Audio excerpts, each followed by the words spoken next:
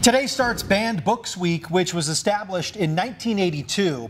The purpose, to promote free and open access to information. Well, efforts to ban books in the U.S. are actually on track to break a new record. Meantime, some successful authors living in Utah are declaring their opposition to the actions of several school districts here. They say a trend toward book banning has to stop. Fox 13 News anchor Max Roth talked with reporter Palak Jaiswal earlier this week, who printed their statement today in the Salt Lake Tribune. Several Utah school districts have rolled out lists of banned books this year. The two biggest districts, Alpine and Davis, also made the longest lists.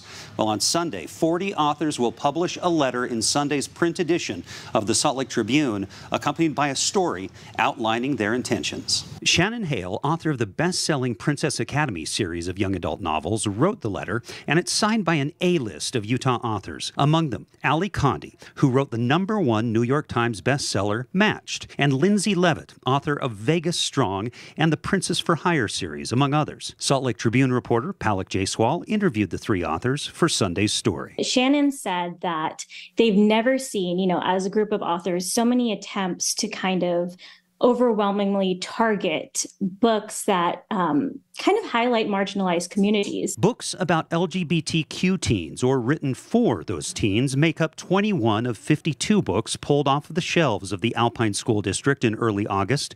That's according to the organization PEN America. Minority, ethnic, or racial groups are featured in a number of others, and other books feature sexual activity or images. The authors signing on to the newspaper column aren't generally on any list of banned books. Ali Condi specifically said, we are three white women. We aren't often affected by this kind of stuff, but our peers are. The bans have been turbocharged by the legislature. They passed a law prohibiting schools from offering what they call pornographic or indecent materials.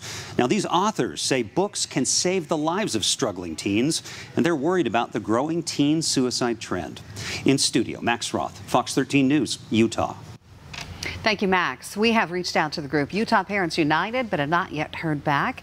In response to the conversation of banning books in Utah in December of last year, a group member said, quote, "Please stop protecting pornography and harmful material that's available to minors in public schools."